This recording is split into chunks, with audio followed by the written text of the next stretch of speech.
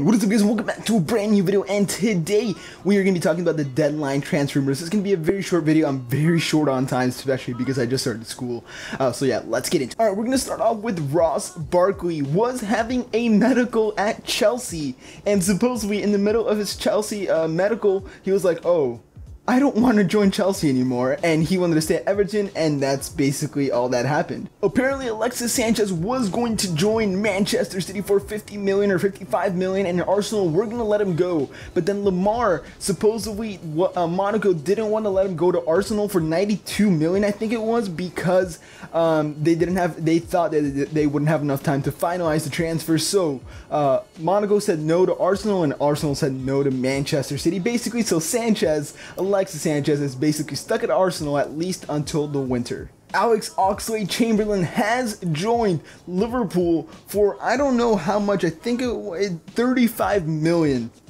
35 million to Liverpool. I think he's going to do great there. He doesn't want to play as a right wing back. Obviously, he's a great player in my opinion. He's done very, very well for Arsenal recently, and I think he's going to slot into that midfield, maybe instead of Wijnaldum, maybe instead of Henderson.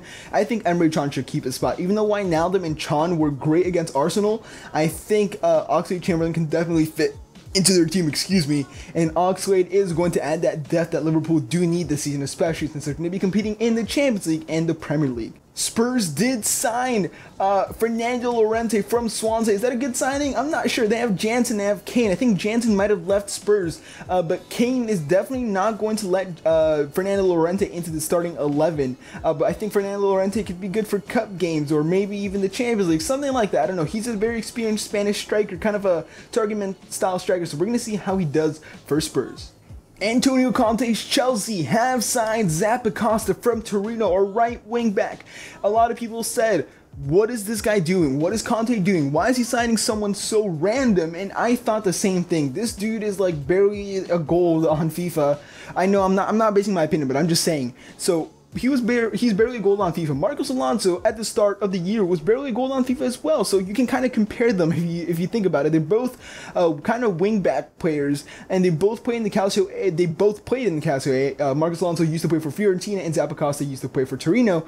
But COSTA has joined Chelsea for 23 million, which is a ridiculous amount for such a player that's not very known and recognized. And Chelsea also have signed DANI Drinkwater from Leicester City, which is a great signing in my opinion, but I don't know how much he's going to play. I don't know if he's going to be able to fight for his spot.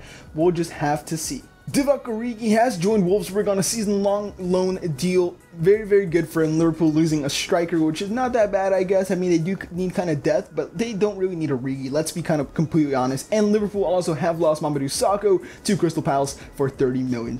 Serge Aurier has joined Spurs as well. Great signing for them, kind of replacing Kyle Walker, and I think he's going to do incredible in the Premier League. And last but not least, we have Kylian Mbappe to PSG, an amazing signing. Di Maria, Draxler, Hatem Ben Arfa, who barely plays, Cavani, Neymar. Dude, that team is going to be ridiculous. If they don't win the Champions League, then that's just too bad. They should win they should be a contender for the Champions League against Real. So I can see a Real PSG final, maybe semi-final, something like that.